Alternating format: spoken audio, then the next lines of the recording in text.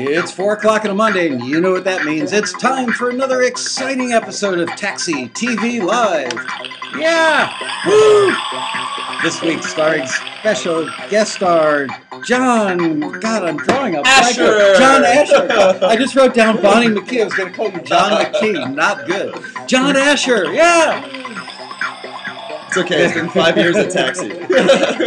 Yeah, I've known He the knows guy my name. I'm not offended. He hasn't been on the show for 2 years. Yeah. And as I was telling him right before we started, my wife was like up and down all night last night, going to the bathroom, restless legs, backache, and I had like 3.5 hours of sleep in half-hour increments. So I'm like, so anyway, I'm excited to have John here. As you guys know from the link that I provided you, that he co-wrote American Girl, which was Bonnie McKee's big single. It's been almost 2 years now? Yeah, May. Yeah, it's been 2 years now. Wow. So I know it blew by. And he's worked with Dada Life, doing some really cool EDM stuff, has a song coming out with the Chainsmokers. Yeah.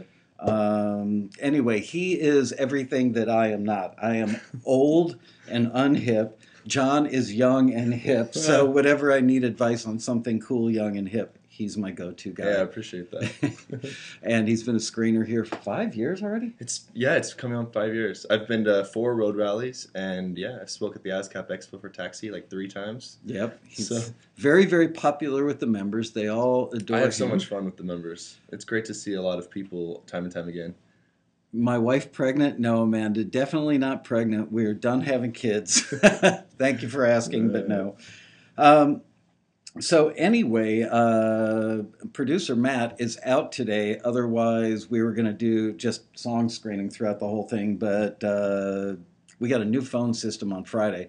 This morning, all hell was breaking loose with the phones. And so I made the call for you and I just to do Q&A stuff with them, although we're going to listen to one song at the top of the show, which we normally do. And I've got to give you guys a little grief. I'm working on an article for the upcoming Taxi newsletter about people kind of hurting themselves by not paying attention. And in my email that went out today, it had the word song in there so many times. About if you want your song heard, song. Want your song played on today's Taxi TV? We're now picking one Taxi member's song to review. I left the word to out. Every episode, all you need, post a link, stream and download your song. You need to be a current Taxi member to submit a song. And by submitting your song, you grant us the right to play your song live on the show. Give live feedback on your song. Have your song feedback included in the archive version of the show. So I had Nick filling in for Matt, and Nick said everything we got was like an instrumental cue. We got one song, so one person paid attention. Wow. So that person's going to get rewarded, and we're going to hear a singer-songwriter song, which I know is not really your forte. John is like more beat-driven, poppy radio. Top 40 stuff, yeah. But I do like to listen to singer-songwriters a lot of times because the format I'm kind of finding now is a lot of times they'll take a singer-songwriter song and then have somebody produce a track to like the chorus of it and strip the verses or something, you know. It blows my mind when I hear some of the stuff that guys do on remixing singer-songwriter stuff. It like takes on a whole other life, and I've got to say I used to think it wasn't cool to like bastardize somebody's initial vision, but the more of these that I hear, the more I'm impressed by what you young kids today are doing. Yeah, totally. So let's have a listen to a song called Goodbye to You, and then we will make comments.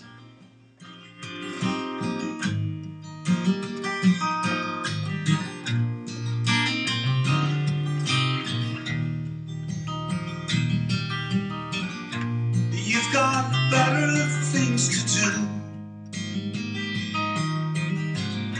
than hang around just me and you.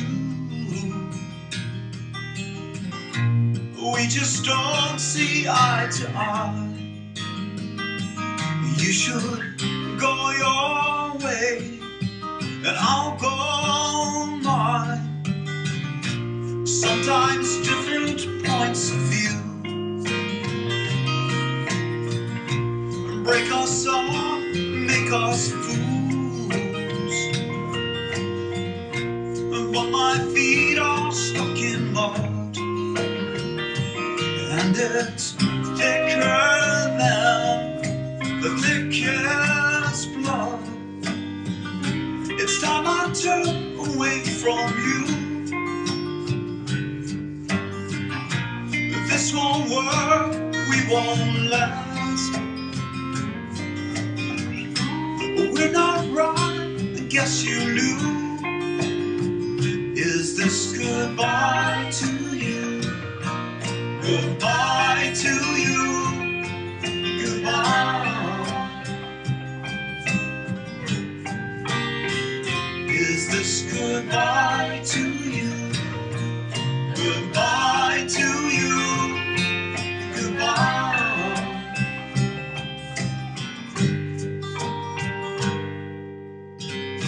Yeah, I'd rather work it out. But this head, it swims in and out of what you've done to me. A hurt that's deeper than the deepest seas. Will I watch you walk away? Make you go or choose to stay? Do we have lyrics? Are there fences we can mend? No one's sorry, and neither bends. It's time I run away from you. If this won't work, we won't last. We're not right, guess you knew. Is this goodbye to you? Goodbye to you. Goodbye. Is this goodbye to you? Goodbye to you. Goodbye.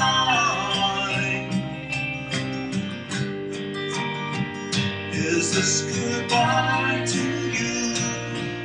Goodbye to you. Goodbye.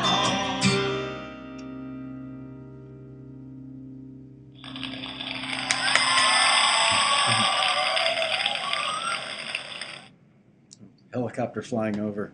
I thought we were having an earthquake for a second. The one. Yes, the one. So anyway, that was obviously called Goodbye to You. What'd you think? Yeah, I thought the chorus was really engaging. I felt like the pre-chorus melody. I think you start the pre-chorus deeper than the deepest seas. It felt like it was a good lead into a chorus, but it just drug on for quite some time. I almost was trying to I can't really even recall the melody, but I can recall the chorus melody for sure. Mm-hmm.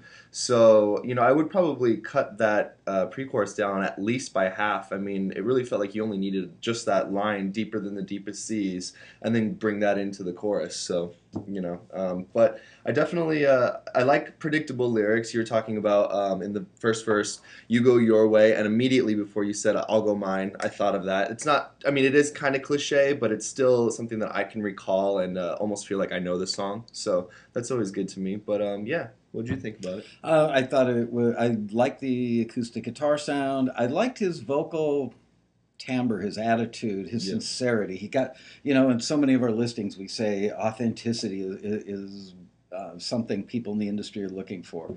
Totally. He sounded like he really felt what he was singing. Yeah, there was emotion there, attachment to that, for sure. Absolutely, and I agree with you that structurally it needed to get to the point quicker, get to the chorus quicker, so it didn't lose you. I don't remember. At some point I went, did I hear a bridge? Did I not hear a bridge? So I don't even know if the song had a bridge, and I'm sorry, I got lost in some other aspect and wasn't paying attention, so I don't know if it did or it didn't. But it has the makings of a better song, but it's like on the 20-yard line. Right. It I needs feel like something it's to take on it into the end zone. Exactly. It's to me, it's on like the butcher's block right now. I got to trim some of the fat down on it right now because the pre-chorus kind of it's just lengthy and it does lose you. Because I was waiting to go, okay, is there a chorus in this? And then I remembered the concept title "Goodbye to You" hadn't been used yet, so I assumed that it was coming. But So And pretty darn good for film and TV. I mean, certainly a lot of applications for, breakup songs. There were a few little details in the lyrics I can't remember exactly right now, but things that I thought, okay, that may be a little too specific, like walking down the road or something to that effect. That right, it could be a beach scene, or it could be taking place in an apartment or a home totally. restaurant. So some specifics like that tend to get in the way, but Absolutely. overall, pretty darn good. So, thank you very much for sending that in. Hope that was of some help. Yeah, definitely. And so, I want to hit some stuff. I hope you guys have a lot of questions. I'm going to hit the stuff that I'd sent out in the email, and then we're going to move on to your questions. First thing I want to go to is contemporary pop song construction. Certainly, we return a lot of stuff here where it doesn't sound contemporary enough. And you are a very contemporary guy. Right.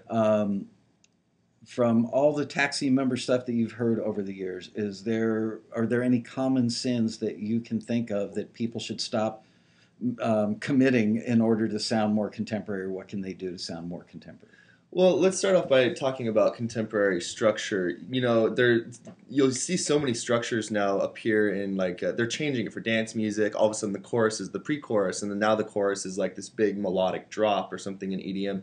But typically, with contemporary structure, for radio rather, you've got a short intro, if any intro, and just a quick verse leading into a pre-chorus, which feels as if it's a buildup of sort, almost like momentum to the chorus. Mm-hmm. A lot of times you'll even hear in pop music, you won't even hear a pre-chorus. It'll just be a verse and then just boom, the chorus, because they're just trying to speed up songs on the radio. That's kind of the format. But I do like to hear some type of a build-up, and with our Taxi members, I find a lot of people either drag out the build-up really long, like we just heard, or their build-up, it doesn't feel like it goes into any sort of moment of anthemic proportion. It just kind of lingers, and then it just goes away.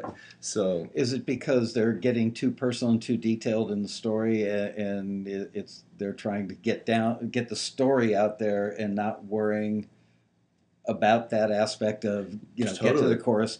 Well, we have to keep in mind, get there faster and make it bigger. A lot of times these people that are submitting don't realize, that these projects are looking for specific things like the build up and then the drop. And for example, in a lot of our EDM requests and listings, we ask for that anthemic drop. And so a lot in the EDM music that I'm hearing, a lot of times their drop is really anticlimactic. It feels as if it doesn't really go anywhere. But yeah, I think a lot of times people get lost in what they're doing and not thinking, I'm writing this for a specific use somewhere. They're just kind of writing. And I've been there, and I'm still always there, where I go, okay, I should probably make this chorus bigger, because it just kind of goes, bop, it needs to go, bop. So technical term. Yeah, I speak a lot like that. Production technique wise, when you talk about a drop, many drops sound the same to me. Totally. I mean, especially in dubstep and and the industry is always saying, give us fresh, give us new, give us something exciting, something that hasn't been done before. And yet not everything, but a lot of what you hear has so many similar aspects that it becomes a cliche of everything you've heard before. How can these guys move on to doing something, deliver that drop, but make the drop more exciting, fresher and newer, but yet not make it so fresh and new and out there that radio wouldn't play it? That's the hard part, isn't it? Yeah, it really is. I always say, when I'm telling people to reference the artists that are in the listing, I'm really telling you to look at how they're structuring their track. I know it can be confusing. Some people are like, well, you just want me to copy that? No, look at how they're structuring the track, but I like to use the word innovation, where you're going, okay, this is new. I'm trying something that's kind of pushing the limit, and it may not be something you're hearing on radio, but it kind of has elements from that, like arpeggiation, or I did even say that word right. But it's all right. I stumbled on your last name, so the hell. But just innovation is really honestly key to what we do in songwriting and production. There's always, I think, the people who break out, like Martin Garrix with Animals. His like that type of stuff was really it's derives from something else, but he's bringing it into a contemporary structure and format. So you can always go back and listen to some hip 90s dance songs or drum and bass songs and try to incorporate some feels and elements and vibes into what you're doing now. But definitely just innovate and try something new for sure. But structure, the radio structure, there's typically it's kind of locked in. So, what's the BPM range that you find is most applicable to radio these days? It really depends on the time of day of radio. Like I'm finding that during the middle of the day, you're listening to they're throwing back 90s like vibes, during the midday mix and stuff like that. You've got like, kind of like some gangster 90s pop rap stuff, like, Bone Thugs and Harmony. And so you might be a little bit slower or mid to up, but then like towards the end of the day and evening time when they know people are listening to Kiss FM, for example, they're about ready to go out. Their girls are getting ready, listening to the radio. They'll speed the tempos up and they'll play some more dance oriented music. So, it really just depends. Obviously, dance music's going to be faster BPM. I think what the heart rate of like your heart rate BPM is like 90 or something to 100, or I can't remember what exactly it is. I'm not a doctor, but I know Ralph Murphy always talks about the resting heartbeat. Yeah, and I kind of remember like 130. Does that sound right? 132, 130. I will look it up because I'm interested. But I know that like Michael Jackson had said one time he uses the resting heartbeat like BPM to kind of almost resonate with your emotion rather than if you're listening to boom, boom, boom, boom. It's just pretty much you're just okay. I'm in some type of mood now. I'm grooving. It's like I'm supposed to dance, aren't I? Like Ralph Murphy talked about how during the late 70s into the early 80s when cocaine was all the rage that the BPM went up significantly. Like during the Studio 54 era because everybody was cranked all the time. Yeah, it's interesting, but there's a science to the music. I really find to see. I'll have to take a look here, but Ooh, they're talking plugins already. Amanda says resting heartbeat around 70, 75. Okay, so got you. I'm gonna have to double check on that here.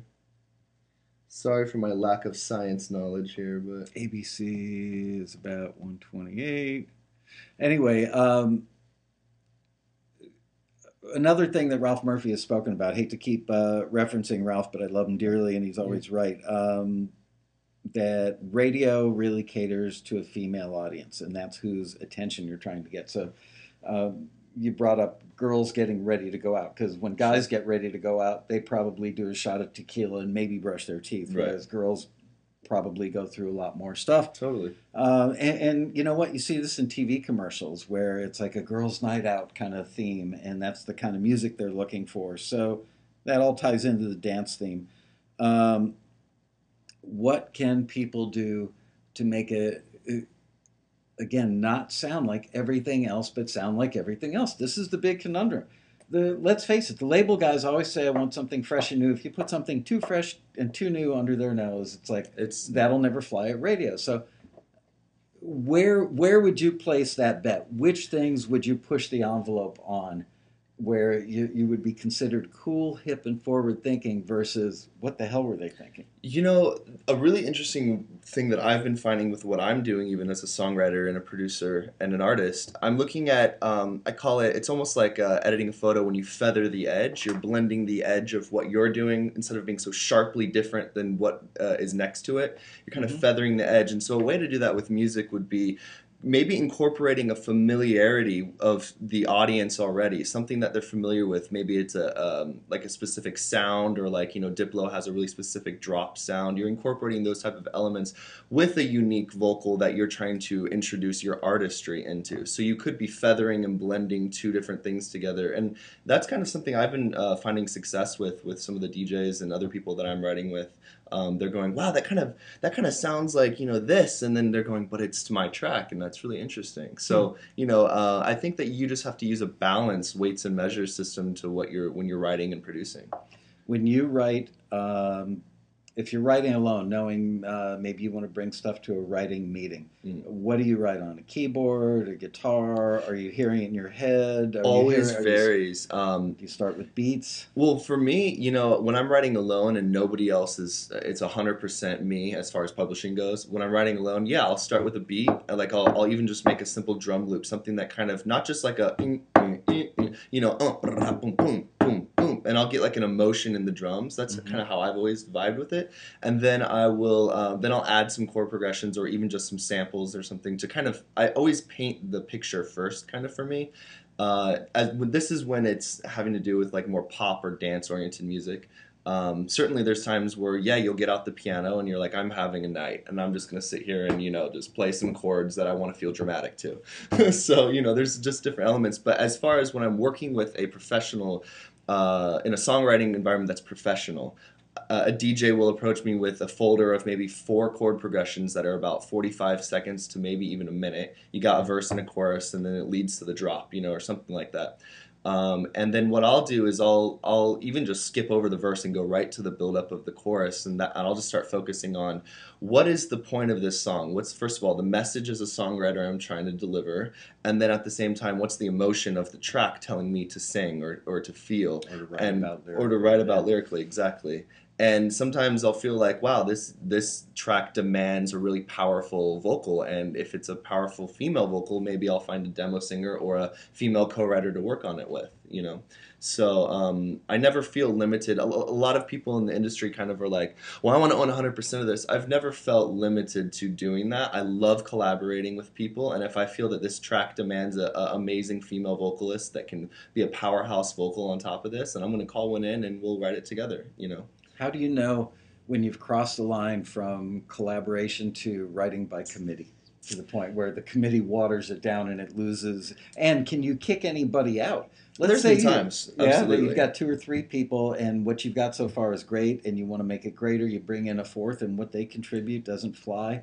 I never really go. The only reason I usually go over 3 writers, and there's really no formula to it, I guess. I'm not stingy when it comes to that, but typically I can get a song done with just me and a producer. But if I feel that there's somebody else who can deliver something that I can't, like in a certain area, and I want to utilize their voice or whatever, I'm not going to be like, I'm writing this, you're singing it, and I'll pay you for it. That is an option. I like to also give people success too, and have them have an opportunity. I bring a lot of unknown writers in on sessions sometimes where I'm like, wow, you have a really unique sound, and like this person, you guys would vibe together, but obviously it still needs to work in my benefit too. So we'll do a collaborative session together. The only time I ever see it go over 4 people or like a committee of writers is when there's a DJ duo, for example, or like they split everything that you do anyways down the middle. So if it's just me writing with that DJ duo, automatically I'm already sitting at 33% of that song, you know? So, and typically as a professional songwriter, I don't enter a session without knowing that we're really splitting this kind of evenly, because I also vocal produce, and I also have production notes, and I have a lot of different things that I contribute that most songwriters just would come in there, sing a song, and leave, Right. So I make sure that it's an even split. But anytime it goes over 4 people in a thing, it's kind of, well, what are we not capable of that we have to bring a 4th person or a 5th person in on this? And typically I only see those situations if a label wants somebody to produce something on it, or they have an idea for it, or we're sampling somebody that has writing ownership of what we're sampling. Let's talk about the politics. I didn't think to write that question down, and I am going to come to your questions momentarily, but the politics of all this stuff. You mentioned sometimes the label has somebody that they want you to bring in. Right. Back in my day, the label, if it was a baby band that just got signed and maybe they had a local manager that got them that far, the label would suggest a bigger manager that had more clout and some pull at radio and other connections. Absolutely. And also they would suggest a big producer. So nowadays they might suggest a writer-producer they want you to collab with. Are you stuck with that person? Do you have to play this political game of, oh crap, they've suggested that I work with this DJ or this producer, and we're just not gelling?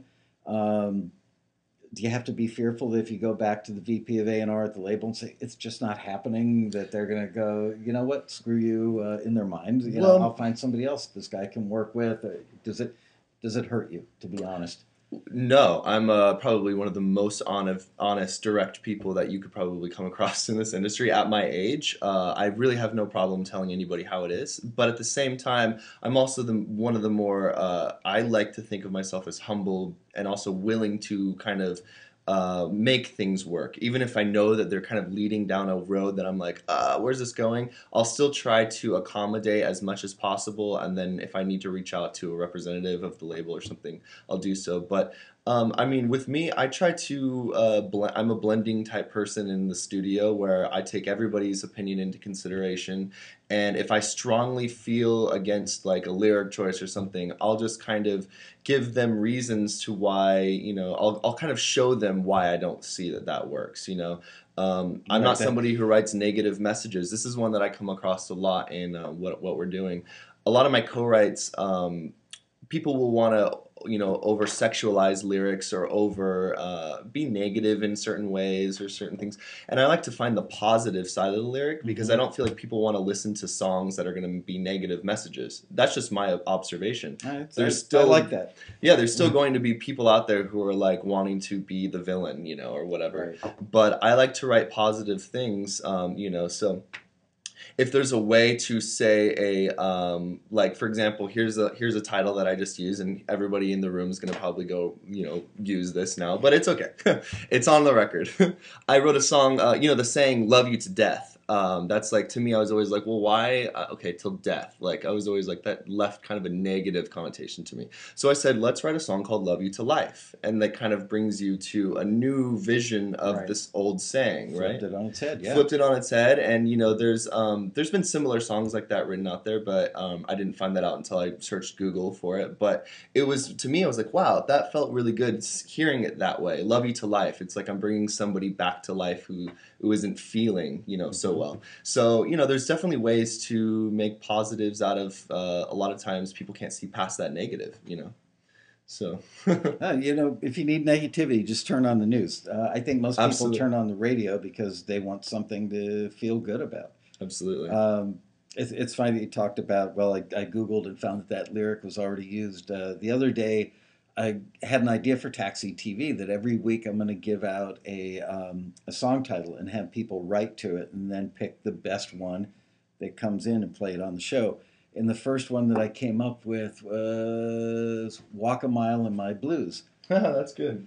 Well, apparently it was really good because somebody else already had a song called "Walk a Mile in My Blues," and I don't think you can copyright a title, and it's hard to come up with an original idea.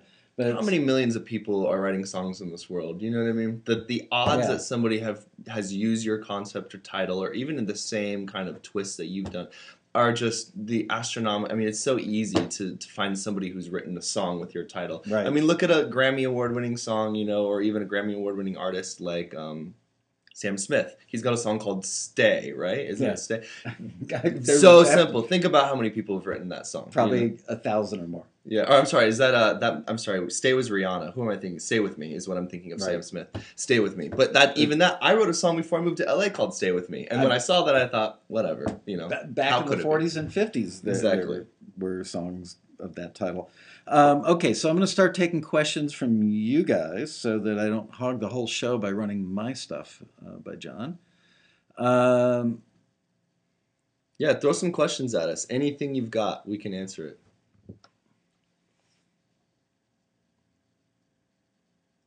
See if anybody did some questions up here.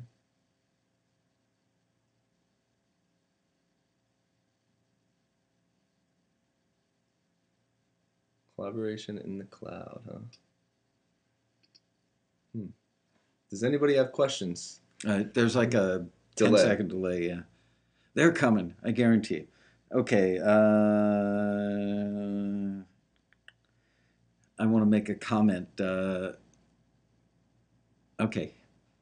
What are your 5 top EDM songs? I can't even give you the 5 top. There's so many. I'm such a, it's funny. I had the opportunity to work with Dada Life, and I wrote a song for them called Boing Clash Boom. We collaborated on that a couple years ago.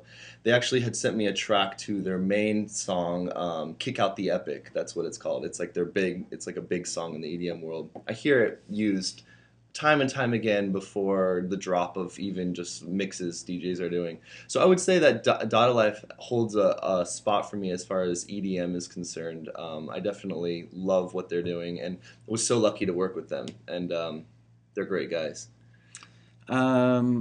Sam Elliott asked, how do I make it in America? He's from the UK. Okay. It seems like now you'll have even a better chance than most Americans to Yeah. make it. I was thinking about this leaving Taxi, I think maybe like 2 weeks ago. How many friends I have that are from foreign countries that are getting record deals out here or getting big songs, on the rail. There's some fascination, especially with guys from London, with this like almost like, oh, they're from London type of a thing. It's like the industry and the audience are so fascinated by the Sam Smiths of the world that have these, edge to them that we're, in America, we're getting so drained out by hearing the same Maroon 5 vocal over and over again, So it's just, to me, I don't think that, I think really the only thing that's limiting you from making it is you, really. I mean, you just got to go out there and make it happen. So I've always contended if you've got great songs, everybody loves you. It all comes down to that. It really does. Sometimes you can be a great artist with tremendous charisma and great vocal chops and a great look, and you'll find the right producer that will bring in the right songs or the right label person that's got a vision for you, and they make it all happen. But more than anything, it's about songs. People always ask, can I get signed to a record deal if I don't have a following, if I don't have a big social media presence? If I'm not selling out clubs, if I'm not touring. And my answer to that is they love that stuff if you've got it. But if you go to a record label and you've got a great voice, and I'm not talking about a classically great voice, I'm talking about a voice that stands out and you go, that's who that is. The minute you hear it, and great charisma and the whole package is working, and you've got 3 incredibly strong songs, they really don't care about that other stuff nearly as much. Completely. Okay, what headphones do screeners use? We use middle-of-the-road Sony headphones. And I even, bring in my own headphones from home. I use Sony's and, I have a bunch of different DBX. I bring in a few. It just depends on what I'm grabbing. Hi, John. I've been in TV with some success in EDM. Okay. How might I start to work with other producer artists? I get that question so often, and it's still something to this day that I do. If you're working in the EDM world, I mean, there's so many people doing EDM, especially now. I would send some of your work to publishing companies that are focused more on EDM, or even with Taxi, we run so many listings. I'm running some listings right now for a specific film TV publishing company that are seeking people to collaborate. And how I did it when I was younger, and not that I'm not young, but when I first started, that made me sound like 40 when I was younger. But he could be my kid. He could easily be my kid. But when I was first reaching out to people, I would send them what I've done, and it gives them a frame of reference. And then if they want to collaborate, that's completely on them. I don't think you can make anybody collaborate with you. But if you want to work with other producers and artists, especially with Taxi, I mean, we have such a great membership base of people who you will not believe.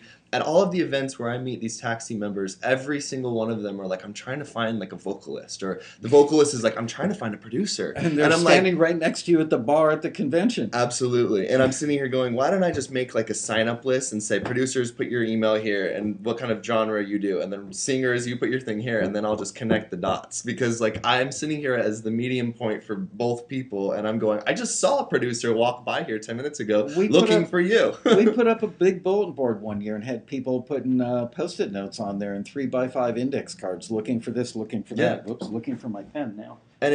But nobody used it. People would do stuff like, anybody want to go for a drink later? Yeah. There needs to be some type of, I don't know, like I guess the internet hasn't birthed this yet, but I think MySpace was a really good spot for it at one point, where it was almost like a sounding board for people to discover each other. I absolutely still to this day work with people that I found on MySpace, and I think that we have that with Taxi. We have somewhat of a social network that a lot of people haven't really tapped into. You are so lucky to even be a part of something where there's almost like a hub of people that are looking for each other. So, and I think if you if you focus your attention not outward so much, looking, but you kind of look at what you've got in front of you, you might find it. We've got collaborators that have met in the chat room on Taxi TV. Yeah. They've met on the forum. Really, like 10% of our members use the forum, and probably 1 or 2% use it actively. It's such a great resource. It is. Make a T-shirt that says what you do. That's a great idea, actually. I saw that at the ASCAP Expo. A girl had a thing pinned onto her back, and it said, "I'm a singer, inquire within," or something like that. And I was like, I literally was like stopped in the middle of my ASCAP critique with this person, and I was like, "Did you see that girl walk?" She's like, "Everyone's seen her." I'm like, "Well, she's probably getting numbers." Like, so. Yeah, but come on. Yeah. Go inquire within. Yeah. That's funny, actually. Okay. Can I get signed if I'm not good live, but can write great songs? That's a common story. I mean, here's the thing: if you're going to be an artist, you should be focusing on being amazing. There's really one thing as an artist that you should be doing. It's practicing over and over and over again. I think, what are your goals as an artist? If you want to be an artist that solely puts stuff on the internet, you could probably be a mediocre talent and, just be a really amazing songwriter and probably still get some hits on the internet. But if you're looking to go on what I call the world stage, which is, you want to play Good Morning America and be an artist, you want to be in front of record labels doing, showcases, they're going to look past you if you're not good. That's just the bottom line. I mean, it's almost like walking into a room and listening to somebody sing and being like, I wouldn't turn that on, or I would amazingly turn that on in my car for sure. And conversely, I get asked this question when I'm like at a Thanksgiving dinner or a wedding, social settings, and people go, "Oh, I hear you're in the music business.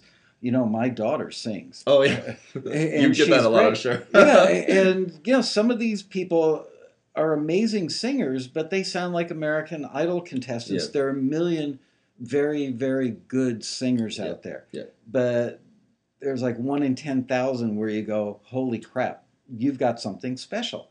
And it's impossible to describe what special is. It's so impossible. It's the X Factor. And not talking about the TV show. Right. They took that from the saying. It's the X Factor of where that person has not only just a great voice, they've got a good image, they've got and the image doesn't even matter anymore. I mean, anybody, you got, Sam Smith didn't really have an image until he broke, and then all of a sudden that was an image. Right.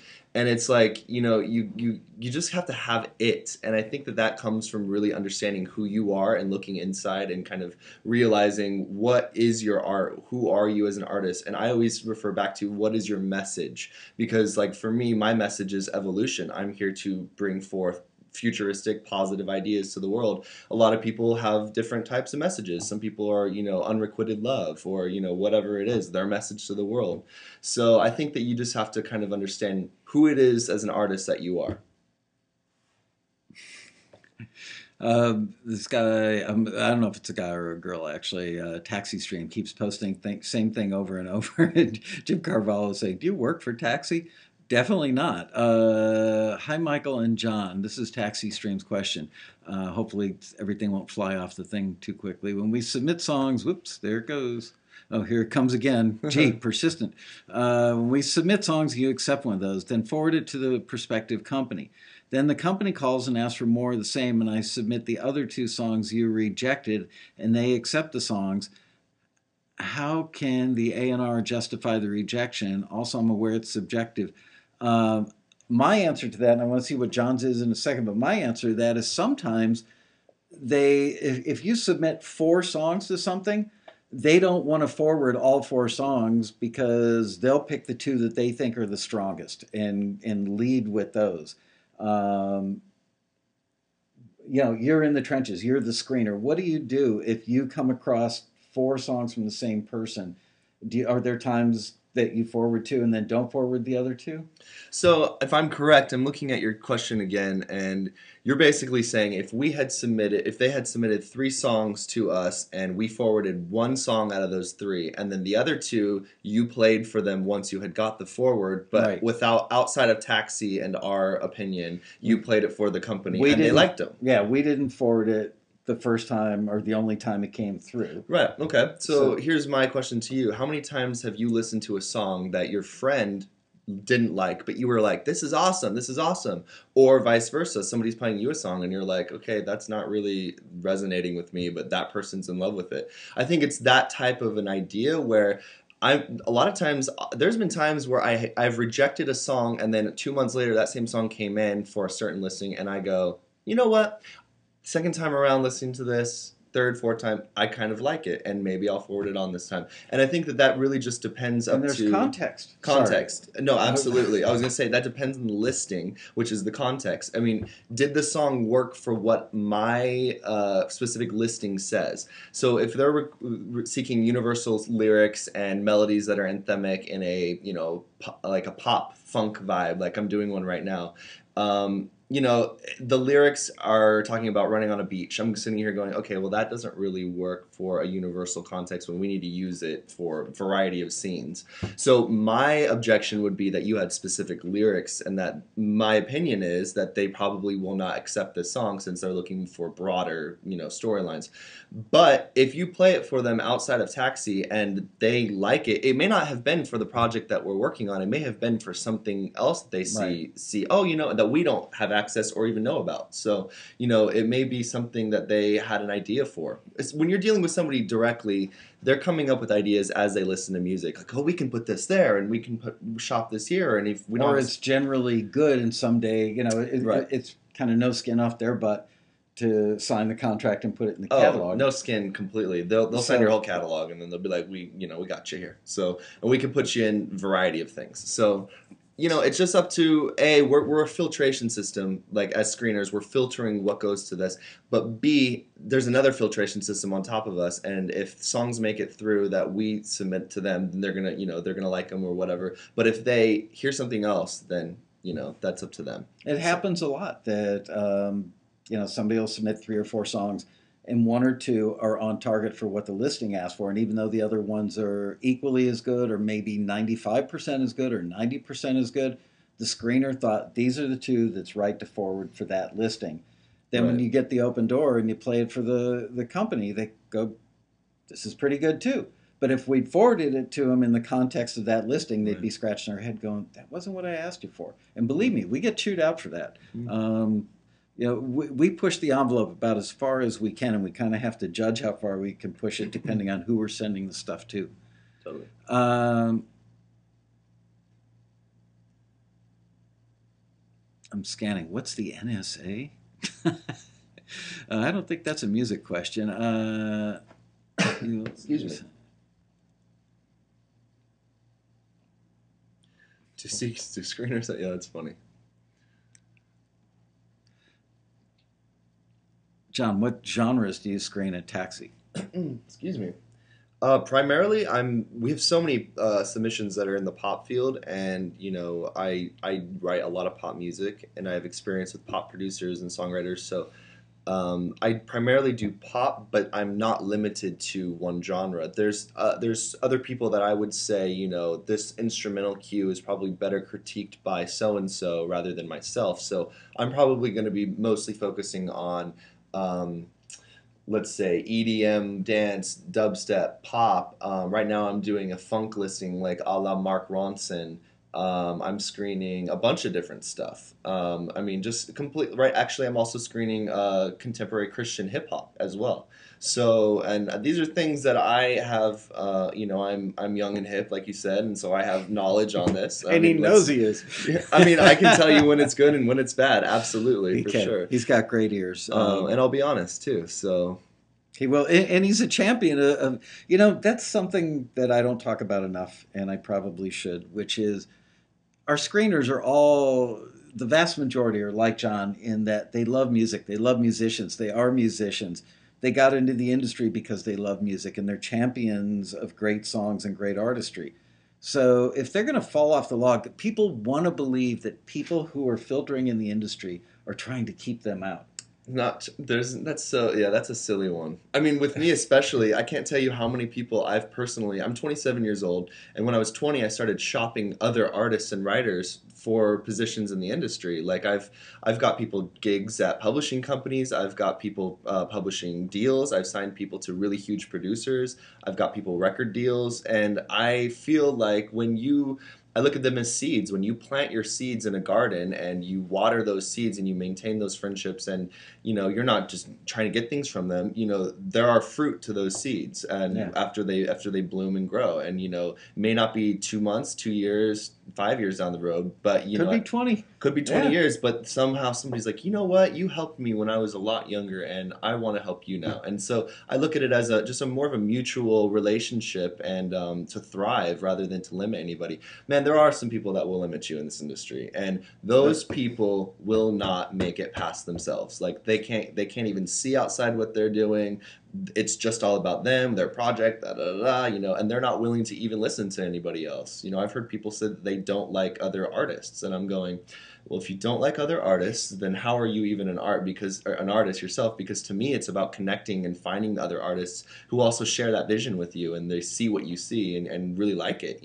So I think that honestly, yeah, I don't even remember the question anymore. I just Well, one of the things that you talk about planting seeds is sometimes we will have music coordinators that work for music supervisors on really big TV shows. They get the okay from their bosses to run listings for what they know they will use on that show, Mhm. and they screen the stuff at night and on weekends. And we're planting those seeds because a fair number of those people are going to become supervisors 5 years down the Totally. road. Um, I would not be surprised someday if you end up being VP of A&R at a major label. And when John's going to tell everybody on his A&R staff, turn to Taxi. Absolutely, and I still do to this day. It's funny to me that like taxi is one of the few things in the industry that I think a lot of people don't really understand, and it's That's funny, for sure. and it's weird because they could benefit. I've been getting the taxi emails, like I said, I'm 27. I've started getting the taxi emails at 14 years old. Did you know that? Did I tell you No, I that? didn't know At that. 14, Wow. and still to this day, I have an AOL email address, and I don't use it at all, but I use it for like all my spam email, and I'll log in, and I'll still see the taxi emails in there, and I'm laughing to myself by going, I remember when they were saying a la Avril Lavigne, like way Right. back in the day, and I legitimately was confused at what that meant. And still, I wasn't even a member, and I would record on my dad's karaoke cassette tape recorder, and I would record like a la whoever it was, Aaron Carter or whatever it was back in the day. And I would try to like it would actually it would just get me to record something. I would never send it off because I wasn't a member. But the taxi's such a great hub for people to express their talent. Or if you're not looking to even break in the industry, you're just trying to learn about songwriting. It's a great place to sharpen your tools.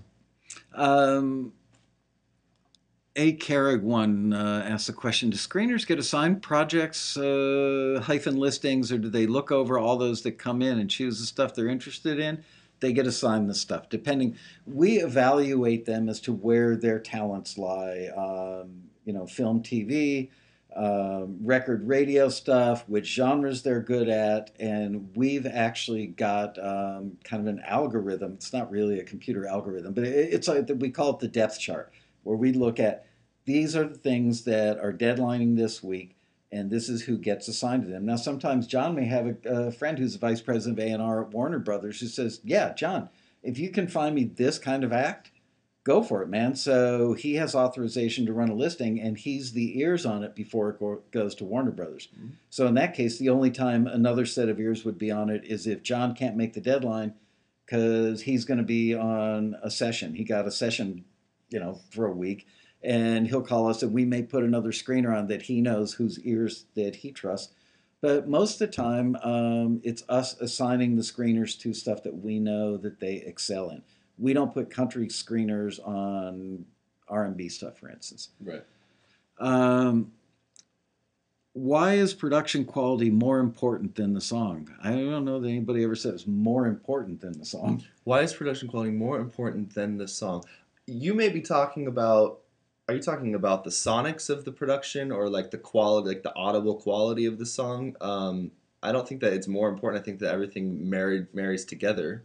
Um, But there is something to be said about dated production. And if your song, like, there's many times I hear a song that's awesome, and I'm like, wow, that's really, really cool. We were just running a listing looking for some, like, 80s type music, and, we get a lot of actual 80s music submitted that sounds like it's it. But I'm going, wow, that song on top of it, if there was a new production to that, and an artist, like, I'm really into the 80s, an artist like me wanted to record that, I would sit there and be thrilled. But the fact is that I couldn't, for the listing in particular, the person that's running the listing can't hear past the quality of the production or the datedness of the production. So, because the other stuff they're going to get won't have that issue. Right. So it is somewhat comparative, not necessarily stuff they're going to get from us, right, but they're going to have, they could be getting stuff from Rock Nation, Rock Mafia, all these great writing production teams, and then along comes your thing that's not competitive with them. Right.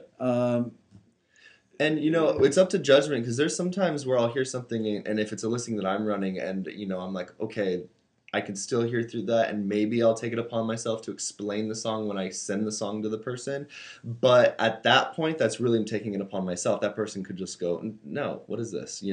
But I think that when we're just sending these off to companies that are, publishing houses that are interested in what we've got, we have to have a level where it sounds contemporary and it sounds marketable, and there's not much work more that needs to be done to what's happening to get the song to where it needs to be. Because for film and TV, for example, they usually just take what you've got and put it on air. I mean, I've had several songs that I made in, like, my parents' bedroom, or my bedroom, my parents' house, when I was 16, 17. I used to put two pillows like this as my sound, as like the sound barrier to, like, not get a room noise. I would hold two pillows around the microphone and sing into it, and, like, that ended up on Real World MTV. And, like, it's just like I'm sitting there going, if only you could put a visual in the corner of me recording that song with, like, how people would feel about it then, But I think that it's just about the quality that you bring to it, and that comes up to that's your talent. If you can mix it well, then it sounds great. Somebody posted, here it is. I submitted a song to a listing for a solo artist, I presume, that was recorded as a duet but could be sung as a solo artist, but the reviewer returned it for that reason, because it was sung as a duet. Can the reviewers listen outside the box? I can answer that question, but I want you to answer it. So it was looking for a single voice, and they submitted a duet. And the question is essentially, why can't the screeners hear that this duet could be sung as a solo voice? We absolutely can. I mean, I can hear that type of stuff. However, if your lyrics are singing to each other or something in that, I think then it takes an extra step in the songwriting process of my mind to go, okay, well, if they change this perspective from looking at her and him looking at her, her looking at him, it would be a little bit harder for the executive to do that as well. They kind of, like I said, need to hear that, like, where it is. I don't think it's bad for you to have in your, toolbox a version that is a solo artist. Like, what is it it's gonna take you, one session to have somebody record it, or even you record your own version as a solo song, but it's really gonna just take you rewriting a few of those little corner lyrics that make it a duet and just making a solo version. So the single biggest question we've been asked for the last 23 years is, why can't you give it to the industry and see if they can hear through it? Because they're going to throw it back at us. Right. Or they might not even say anything. And never call us again. Yeah. They come to Taxi because they have a specific need, and they want to see if our members can meet it. And we like to deliver a certain level as well. So. But be aware that it doesn't mean that everything's got to have super slick, radio, EDM, dancey pop, high-end production. We put listings out all the time that are asking for, downer, depressed, introspective singer-songwriters, where it could be an acoustic guitar that hasn't had new strings in 3 years, that's ever so slightly out of tune, with a vocal that sounds like somebody got kicked in the throat, did 3 shots of tequila, and swallowed some sand before they sang it. But the emotion is there. And the lyrics take on such incredible meaning that it would work really, really well in the context of a scene about somebody being hurt emotionally hurt in a TV scene. So it doesn't always have to be that everything has super slick production. It's about being appropriate for what you're pitching it for. Right. Is Music X-Ray legit? I will not comment on that. I don't even know what that is.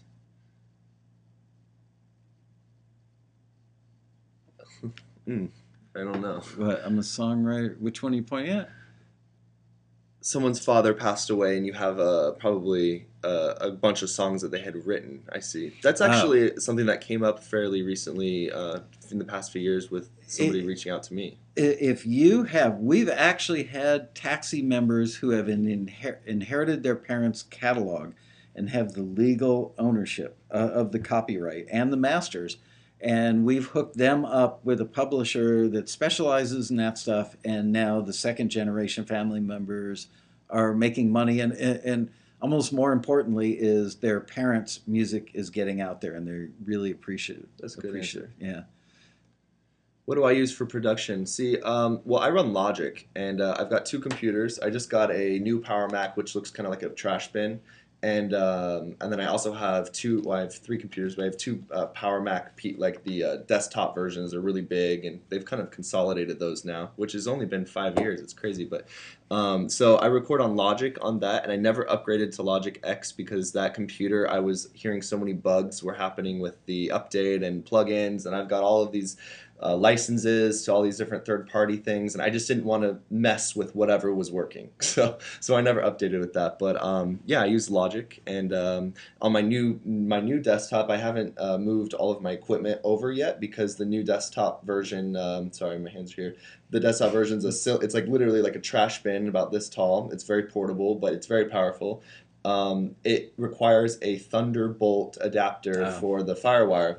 So, I mean, it's really been only 5 years between the two machines, and all of a sudden, all of the equipment that I have now needs a new type of input on the other, computer. So, Thank you, Apple. We love you, but absolutely. So, I've got two machines. I have Logic X on this one, and then I've got, Logic 8, I think, on the other one. And so, yeah. I'm using a lot of people ask me what microphone I use. It's funny, they don't even make the one I have anymore. It's the same microphone I've had since I was 17. It's awesome though. It's a Bluetooth, it's a Groove Tube GT55, and they don't even make it anymore. I think the company was bought out. um, a member named Joy Frost, I believe she's a relatively new member, and she's been very active on our forum. Has had some forwards and I believe some placements, and I think she's in Germany. I think pretty sure she's in Germany, but she's American. And she posted the coolest thing. She said she's using like GarageBand and very, very basic stuff and getting, so just to let you know that you don't need to have $10,000 worth of gear. She's using GarageBand, which comes free in every Mac computer. And it's pretty unbelievably good for, I mean, you can make a record on GarageBand. She got an MXL microphone and she took a box from IKEA, which I would say is roughly, 2 feet by 2 feet, lined it with acoustic foam rubber. Yeah, foam rubber, not styrofoam, foam rubber. Put the microphone in there, mounted on a mic stand, made herself like a little mini vocal booth, and her stuff sounds really, really good. It's kind of funny what you can do, and especially if you're producing in GarageBand, you can always export a lot of those things as MIDI, and if you're like you can export them as the MIDI files. And what I've done, I mean, I don't use GarageBand, but when I've seen a lot of people do that, they can send me the MIDI files if I'm collaborating with somebody. Mm-hmm. They can send me the MIDI files, and I could drop those into the same BPM on Logic, and then all of a sudden I have access to a whole plethora of plugins where I can use their chord progressions and their, whatever they've created and bring it to a new level. So the MIDI information is really great on that. What's an up and coming genre? It's so funny to me. I have a lot of friends that are making like 90s house music, and they're kind of structuring it to a radio format. I mean, we always especially kids from, the 80s, 90s, everyone's reusing the 80s, 90s sound right now because we didn't experience it like how we are going to experience it now, So I would say 90s house is one that a lot of DJs are even kind of going for.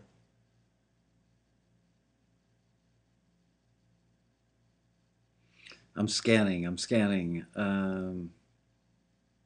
Yeah, someone's seen her vocal booth. That's great. Yeah, I think it's under the general hangout is where I think I saw that. Somebody asked if I use that production setup on my big hits. I actually do. Yeah, I mean, you'd believe the quality that you can get out of even just a home recording studio now. I mean, I have a 2-bedroom condo here in LA, and I have a office nook in there as well. And that office nook is where I record and produce at all the time.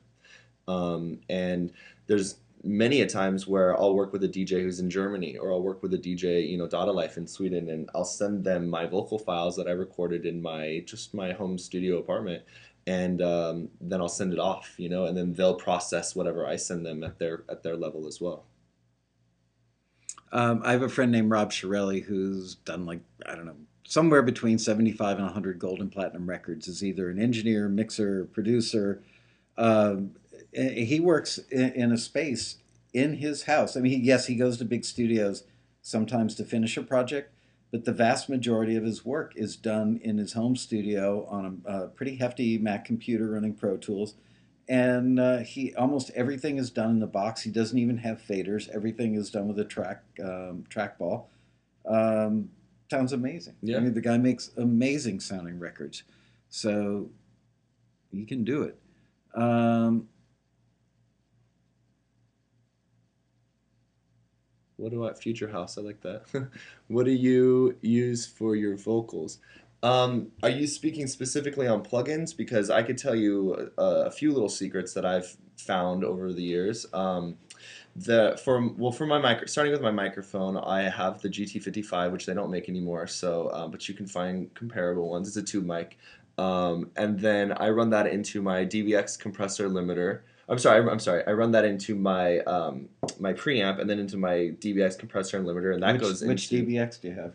what is it? I The have 160? no, Is it? gosh, what is it? I don't remember. I have to. I Let me used to look have it. DBX 160s that had a Yeah. meter on them, but not LED meters, actual It's an meters. LED meter, yeah. And everybody laughed at me back in the days. It was like mid 70s, and now they're going for like stupid money. I loved it. It had super fast attack. Oh, like everyone wants one now? Yeah. Yeah, yeah. A Yeah. working one? Yeah, Yeah, for sure. a working one, exactly. But they had super fast attack and release, and they were really good for like drum stuff. And yeah, at the time, I didn't love it, but I liked it and loved it on a few things. Now people are dying to get their hands on them. Yeah, that's funny. It's just funny how a few years, all of a sudden, things become like they're like collector's items. Everyone's like, "What? Let me get that." Let me see. I'm looking up something really quick. But then when I go through a FireWire interface, and then that goes into my Mac, and then obviously my settings in Logic are set to recognize that interface. And then from there, the channel strip is where you can get really like creative. You got basically the dry signal of your voice coming through, which sounds nothing but like a muffle, like vocal, until you really get it. Like I EQ on I bypass all the effects on the compressor limiter, other than the compressing and limiting. There's EQ options and things like that, but I like to do that on the computer because feel like I have a little bit more control. Because a lot of even the Logic plugins, you can really control a lot of different things. But basically, then a little tip that I give people is there's a plugin called Chris Lord Algae. Obviously, everyone knows who Chris Lord Algae is, but he has a vocal plugin, CLA-VOC. It's in the Waves bundle. If you can get your hands on the Waves bundle, that Chris Lord Algae plugin, I can't tell you what it does to that vocal, but it just like it brings it to this level where you're like, whoa, I sound like a rock star when I have that on my voice. And it doesn't do any type of tuning or anything like that, but it just adds this like gritty, compressed feel to the vocal that I can tell you many big producers that I won't name names are using CLA. And yeah, see, Jim knows CLA.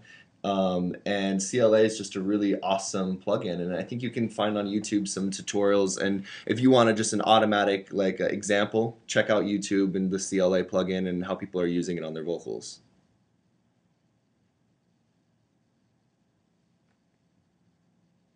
A 160 is fat. That it was. You know what is really good for? If you had a gated acoustic guitar part, like the acoustic guitar part on the song Jack and Diane by John Cougar Mellencamp back in the day, and run that through a 160 and just hammer it, sounded amazing. I mean, it was clearly affected. The 160 was not a limiter that was made not to be noticed, but it sounded great. Jim Carvalho wants to know what your pre is.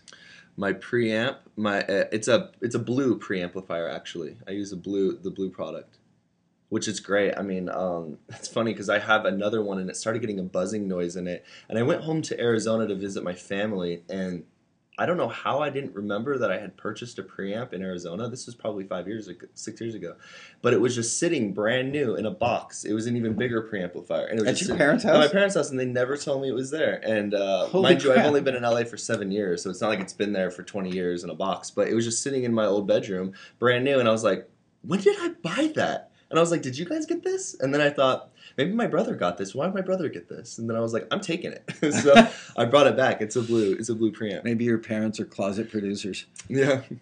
And mind you, I'm recording a lot of. I actually do final vocals at my place, but most of the time, what I'm recording is a demo vocal, and I make it sound pristine. Though I make sure that it sounds like it's going to be, going on the radio. However, that's not to say that somebody won't re-record the vocals at a studio, wherever they're at, because I shop my songs from my house. So. Peter Rahill wants to know if you can distinguish country from new country. I don't know how much you know about country. We've never had the country chat before. Yeah, I've gone. It's like that forbidden chat. No, I've gone to Nashville a few times, and actually, it's weird because my country friend just called me as we're sitting here. I went to go write with her and her group called Bombshell. They had a hit called "Fight Like a Girl" in Nashville. And it's just interesting to me because country's such a cool, it's just, I don't know, there's more storytelling involved in it, which I do definitely kind of incorporate in a way into what I do with pop music, where I'm telling a story. But they like to sit down at a piano. I walked into my session, and I was working with an awesome songwriter named Shane Stevens. He's written like American Honey. He's written some really big country hits. We walked into the room, and I was expecting to run a session. Like, I was ready to sit at a computer and okay, let's write a song. You're gonna sing it. I'm gonna sit here and record you. There was nothing in the room. It was acoustic guitar. Well, there's a piano, his guitar, him, my co-writer, and me, and a few water bottles. And I was like, what do we do? No, I didn't say that. I just was like, Welcome okay, to well, Nashville. this is a new thing. I was like, let's do this, since and they'll do it 5 times a day. Oh yeah, but you know what? We wrote 2 songs so quickly, like boom, boom. But we had we used our iPhones as the work tape, they call them over there. Yeah. We call them demos. Here, in Nashville, they call them work tapes. And so all we did was just record references on our iPhones. We have a file now of what the song should sound like. And then their process is to take that to a studio, get a live band in there, record, based off of your work tape, whatever it is, and then, produce a full song onto that, which...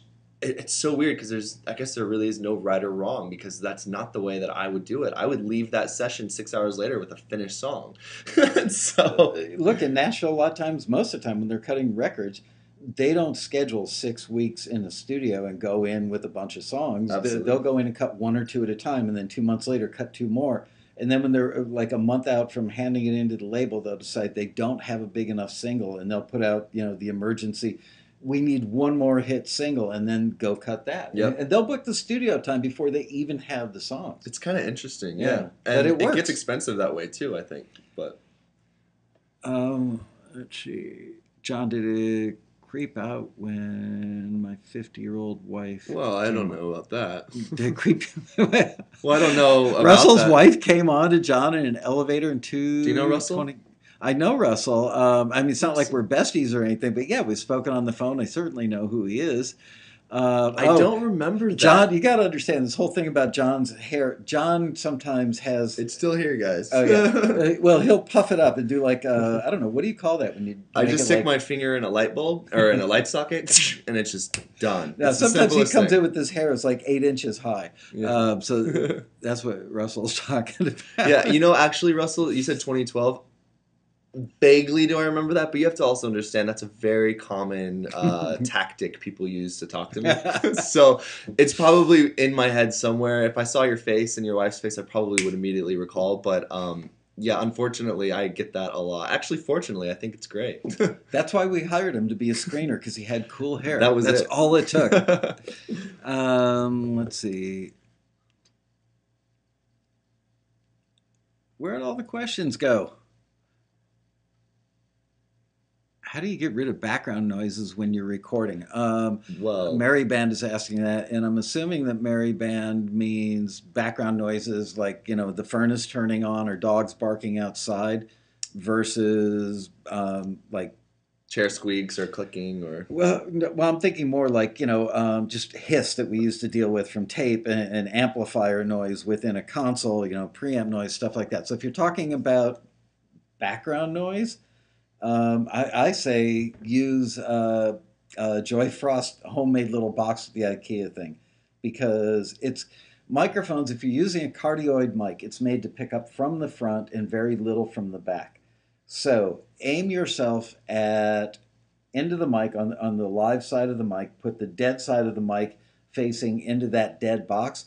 Then also put yourself in a corner with some moving blankets taped up or nailed up or something in the corner, so it's dead behind you, dead in front of you, and that will dramatically reduce noise that's coming, bouncing off of other walls, and a dog barking outside. If you got a dog barking outside, caulk the window, throw a blanket up over it, put cardboard up, and fiberglass, then cardboard, then caulk around it. There's all kinds of stuff you can do. Which is why I took 2 pillows in my parents' house and sat underneath the desk and made my own little booth. So. Every time he says pillows, I want to go to sleep. Remember, my wife only let me get 3.5 hours of sleep last night. When we were given these example vocals, they all sing swing Rat Pack style, but then we're asked to provide something modern for them. Just haven't met you yet. Example track. The two don't seem to go. That question's not all that clear. I might want to find a way to restate that. Are you saying is the reference track isn't alongside or isn't in the vein of what we're requesting? Is that what you're saying? How do you approach signing the paperwork with your co-collaborators? I just do it up front. I'm very much, let's get it on the table first. I've dealt with plenty of situations where people are almost like when things start moving, you see people start throwing the rope off the edge, being like, sorry, like, and you gotta really have some of that stuff, in writing up front. I guess it depends on the situation. If you're writing a song just to write a song with somebody and there's no intention behind it, you're probably not gonna be like, all right, so we're splitting this evenly, right? Like, it's more organic than that. But if you're in a professional environment or if you're writing with somebody collaborating for the idea that this will go somewhere, you should talk about it. There's 2 of us, that's 50-50. There's 3 of us, that's 33-33. There's 4 of us, it's 25, 5 and so on. But, you should definitely get that out of the way first. I've dealt with people who also, there's a production team where they go, okay, well, there's 2 writers and 2 producers, and we claim, this amount of publishing up front, and then you guys can split the rest. Depending on the scenario, if they are looking for what's called the lion's share, depending on the scenario, you deal with it when it comes. I saw somebody asked a question about the external noise is quiet, but I'm still hearing hiss. Chances are you are not taking advantage of doing a good job with gain staging. Just as a general practice, put your input fader at 0, put your mix fader at 0, and set your mic pre somewhere around noon, 1 o'clock, 2 o'clock, 3 o'clock. And you should be in the ballpark, depending on, of course, how loud, we're talking, is it an acoustic guitar or a kick drum or an electric guitar? But what you don't want to have happen is that you're pushing one portion, like your input fader or your mic pre or the output of a limiter or compressor too much. Or it could be that you've got a reverb program that has a lot of inherent noise, and you've got very little signal going to the reverb, but you're bringing back a lot of signal from it, so you're getting the inherent noise that's in there. If you adjust your gain so that everything is at unity gain and then tweak it from there, you'll probably see a lot of that hiss go away. Somebody asked about writing lyrics or working with somebody who writes lyrics, produces their own vocal, and is their vocalist.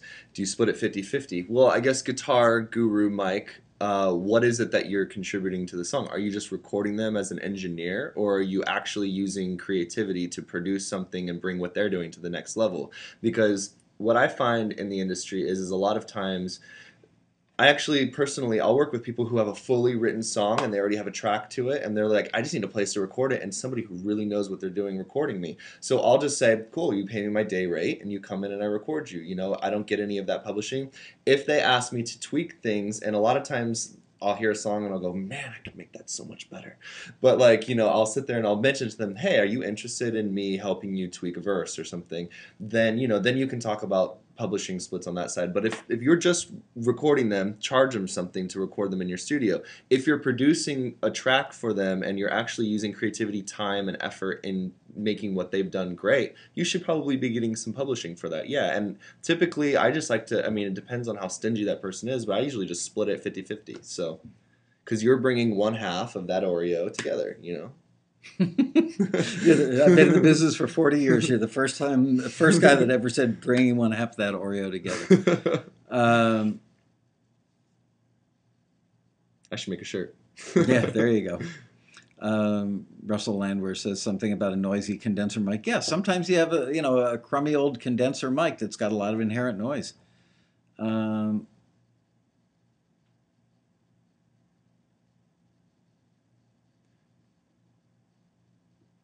Everybody in the room working on the song gets the same share if you're co-writing together.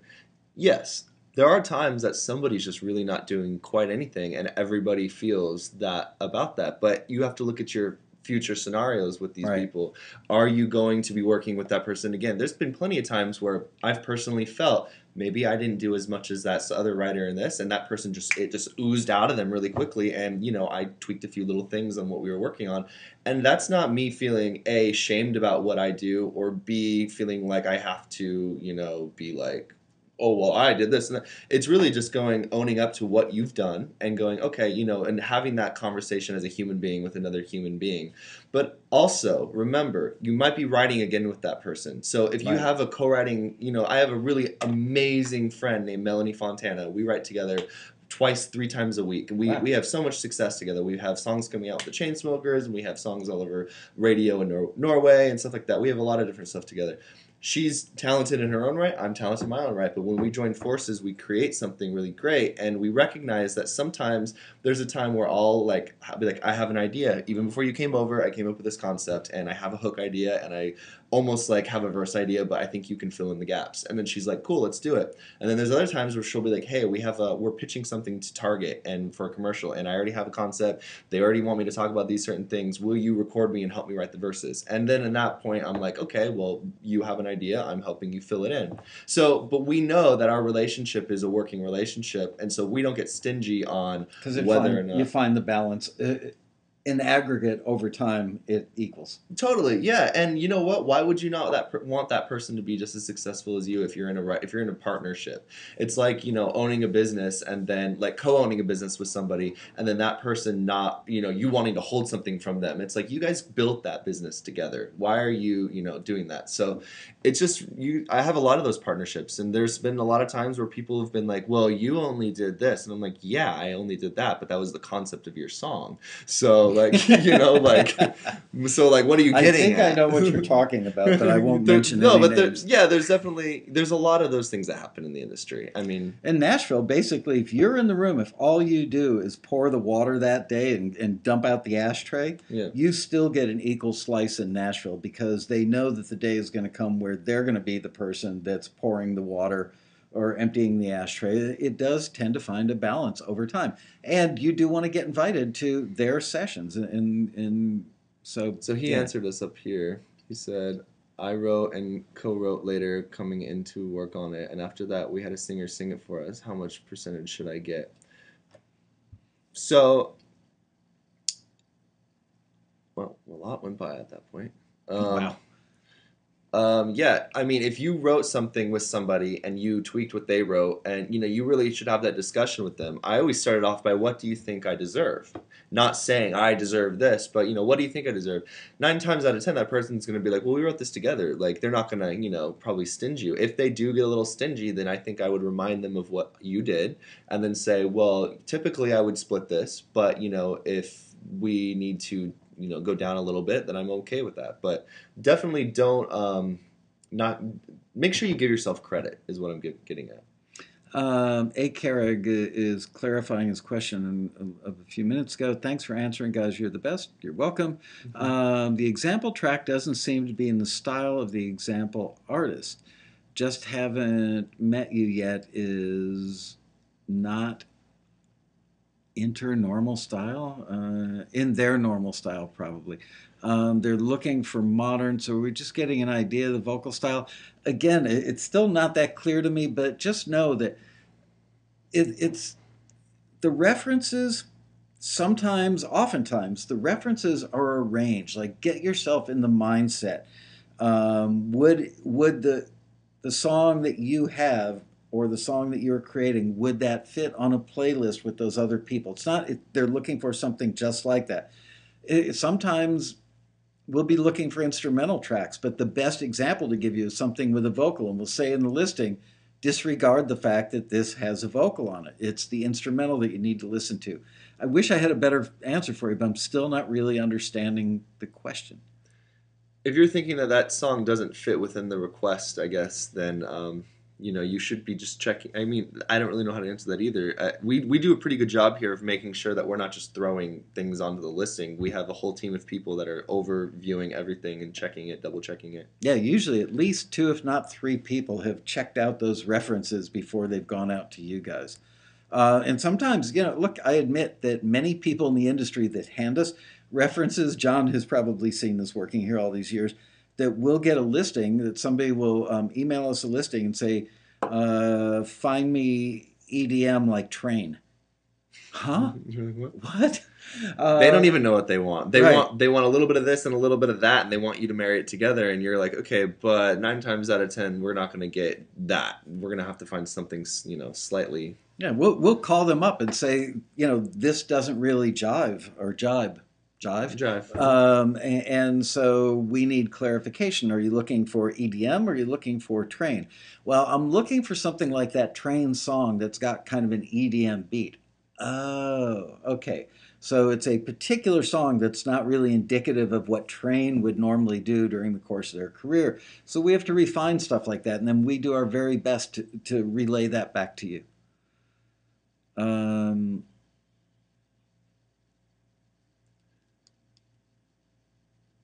There's so many recording interfaces. Like I said, I'm switching to my new Mac system, which is just sitting there looking pretty. I feel like it's getting old by the time I'll even get a new recording interface on that one. But I mean, for an affordable one, man, there's so many. I'm a huge fan. I get nothing for this. The Apogee one. Apogee, yeah. Man, easy. That's to the one use. with it's the square with a knob on it. Yeah, Right? it looks like it's like the size of an iPhone. It's got one big knob on it. Yeah. And you can plug a guitar or bass into it. It's got a built-in microphone that Bob Clearmountain actually tuned the microphone. The mic sounds amazing. And the thing's like $350. Really portable too for a lot of people who are traveling and recording and. Absolutely. You got a Mac laptop or an iPad. I mean, you can absolutely make a record with nothing more than an Apogee One, absolutely, and a Mac laptop with a decent amount of RAM in it. You can make a record with that if you know what you're doing. I think Owl City did do that. Pretty sure that his first record was like just made on his laptop. So, oh gosh, who's the band? The Apogee guys actually have a video of a band doing a whole record on with nothing more than the one. You can do it. Do I schedule? That's actually a good question because I deal with scheduling of my life. Just it's so whatever flies at me that day. But Russell asks, do I schedule my day music wise or do I just do whatever hits me at the time? Well, I would say 90% of my day is focused on music, and then the other 10% is eating and going to the gym. But like most of the day is music. I start my day off every morning coming into Taxi, listening to music, getting things going. On that front, Taxi energizes me to get home because sometimes I'm like, I just gotta write that song. Like I just get in the mood of it. So I'm really thankful for having Taxi for that.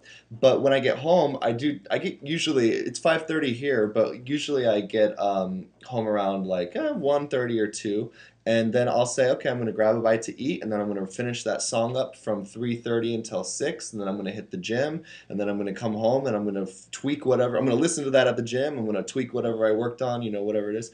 Or if I have sessions scheduled, I try not to schedule my days every single day with session after session after session. I did that for about 5 years.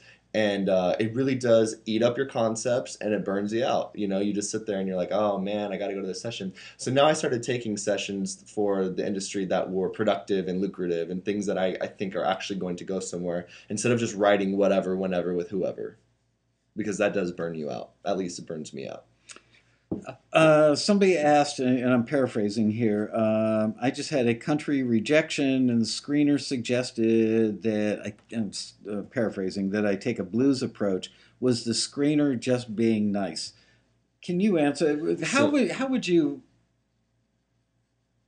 Are the screeners just being nice? Was that screener just being nice, or was the screener trying to give that person something that they could do something with? You know, it's funny. There's times when it goes through my mind as I'm writing these critiques that I'm like, you know what? I know how it feels to be that person, like especially during the customized critiques when they're asking certain questions. I can feel the fears. I can also feel the self doubts. I can feel a lot of those things. And so, just regarding those type of things, I do try to word things like not in like I'm being nice, but I'll definitely give them a direct answer, but I'll also help eliminate some of those fears or anxieties that those people have or whatever. If I can sense that, if it's on an S listing, I'll definitely be a little bit more just blunt to the point. Got to get through, you know, like a bunch of songs today, and I'm looking for the one, you know, but I want to make sure I'm helping this person. I don't necessarily, I'm not super sweet, but I'm also not, I'm never negative in my comments. I think I'm constructive. So We tell the screeners, don't sugarcoat it. Be nice, be helpful, be yeah, honest, but don't sugarcoat it. We're not going to help you guys get better by blowing smoke up anybody's patootie. We want you guys to get better for our own selfish reason, which is we want you to become successful so that we can brag about we helped you become successful. absolutely, absolutely. It's funny because in And it the feels good. yeah, it does. But in the screener room, it's always so cool when I walk in, and it feels like I'm in a studio when I walk in because you got gold plaques lining the walls, and you know we've had success, and it's awesome to see it up on the wall. Let's see, but hey John. Oh, let's see. Let's go up a little bit before. Big chorus needed, boilerplate, or is that actual request? That's every song in the industry, or everybody wants a big chorus. Well, think about it. I mean, it depends. If you're a film TV library looking for easy listening music, you might not have a big, you know, big chorus, but it might just be like a little vocal thing in the background that hooks in your brain, and you're just singing doopa-da, you know, along with it. But when it comes to pop music, it's all about the chorus. How many times do you go to the bar and then it's like, we're halfway there. Oh, living on. You know, that's got to be the catch. Everyone. It's I call it the karaoke hook. Like if you're going up to a karaoke thing, you want to be like, I want that song, and then everyone will sing along with me. I don't really listen to music unless I'm trying to sing along. You know, so that's just my personal preference. But you need that big chorus hook. You know what? Let's talk about hooks. I'd actually written that question. I had a bunch of prepared questions in case you guys didn't come through, but you have. So one of the questions I prepped was we use the word hook all the time in so many of our listings because back in my day in the prehistoric record industry, the hook was the chorus. It was that big, obvious hook. But now everything has to be interesting from the first measure. So there will be a little arpeggiated keyboard thing that's a hook, or a guitar riff that's a hook, or it could be a rhythmic thing that's a hook, or a little vocal thing that's a rhythmic vocal thing. There's so many ways to have hooks, but they expect you to have a hook in the intro, in the verse, and then a giant hook in the chorus. Am I nuts? I mean, and you can tell me I'm nuts if you think I am, but it seems like that's one way that they've raised the bar over the years is that listeners have we're ADD, and it's really hard to keep our attention, in aggregate, all people, so that you have to build in little things to hook the listener every step of the way. We're not going to wait 1 minute and 21 seconds to get to the big damn chorus. Right. Well, it really just depends. I think there's songs definitely that I work on that there isn't a hook in the intro, but it's maybe not EDM. With EDM, and pop music, a lot of times they're looking for that melodic hook that kind of gets in your head, whatever it is, that little like just doop de doop that's in your head in Vegas, And then, for example, Timber, Kesha, I'm Yelling Timber, she's got the melodic guitar that's in there, and that just gets drilled into your head, and you're just like, oh my gosh. And then she follows that up with singing along to it now in a vocal hook, and so I'm And yelling timber. you know, as Like, soon as the song comes on, by Yeah. the second note, what that song is. yep, totally. It's a marketing device, but it's pleasurable. Yeah, definitely, 100%. And I think that it's important to keep the audience entertained. I mean, that's what we're in the entertainment industry. You got to keep people engaged on it. I was just telling somebody in a critique before I hopped on Taxi Music or Taxi TV that you really do have to kind of just get to the point. And so to get to the point, you've got to introduce hooks after hooks after hooks. That way, you're kind of keeping the audience, listening. And especially for film and TV, you got maybe 15 to 20 seconds they're using your song if you're lucky, and it's got to get to some type of a hook so that person can get off and start listening to it. All right, couple more questions, and we got to wrap this puppy up. A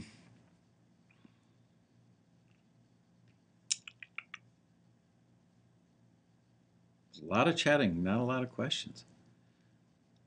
Is John wearing black contact lenses? No. No, I'm a lizard man.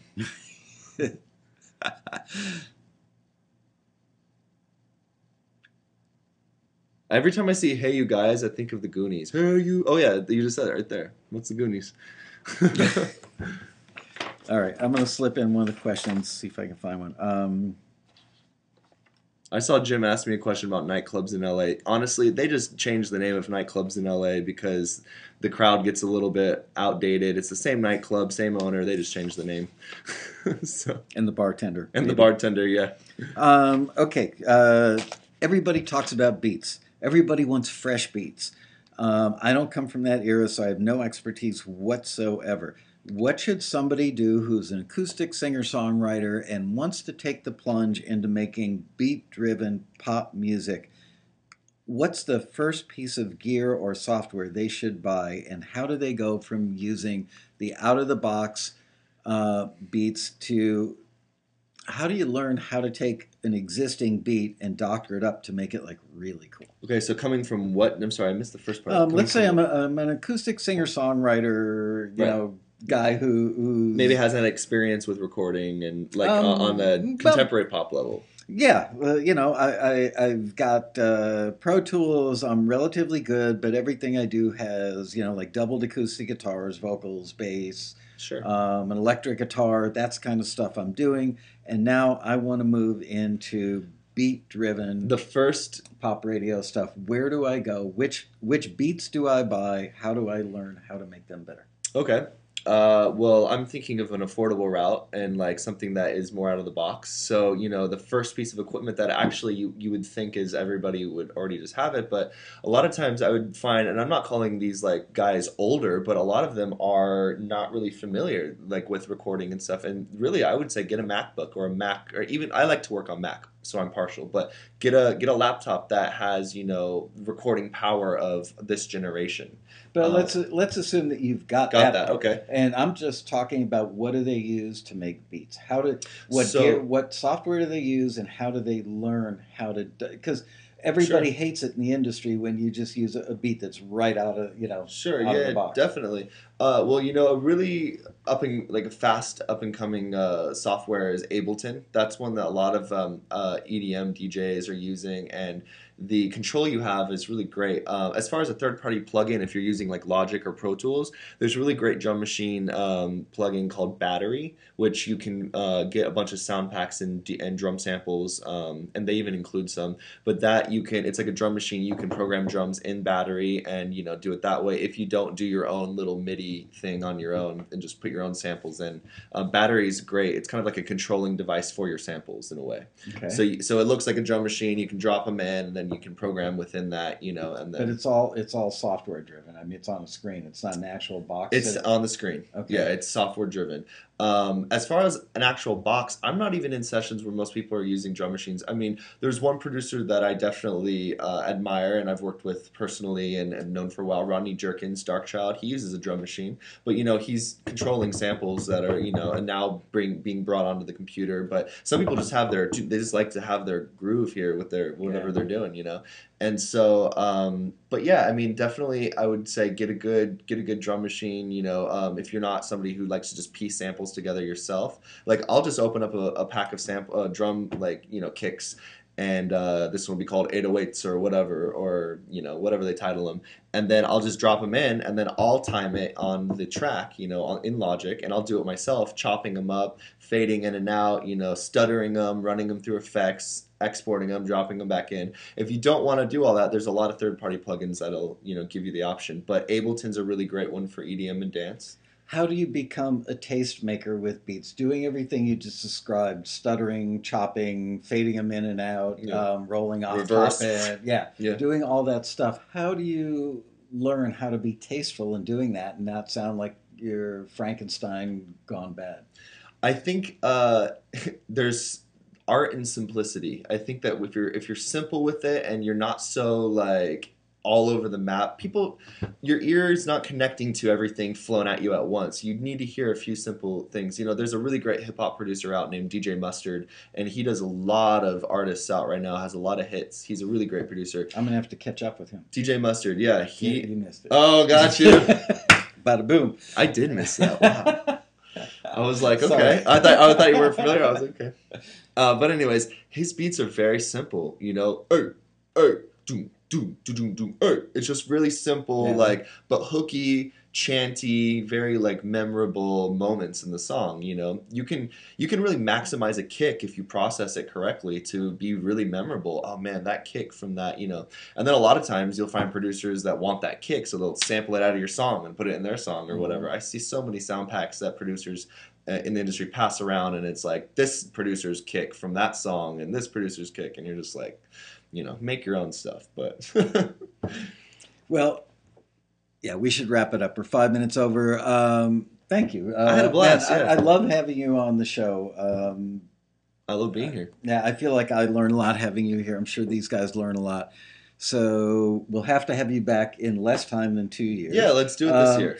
Yeah, and actually, let's try and have you back in the next 30 days so we can do a listening session. Sure. Because I really want to do that today, but this is kind of a great... and I'll bring some examples of some stuff that for the next one that I think people would enjoy, as far as what I'm hearing and what I'm listening to. So that's a great idea. Yeah. Thank you guys for watching. We will see you next week. Yeah. Now that's a beat. See you next week on another exciting episode of Taxi TV Live. Bye, you guys. Thanks, John. See you. Yeah, thank you.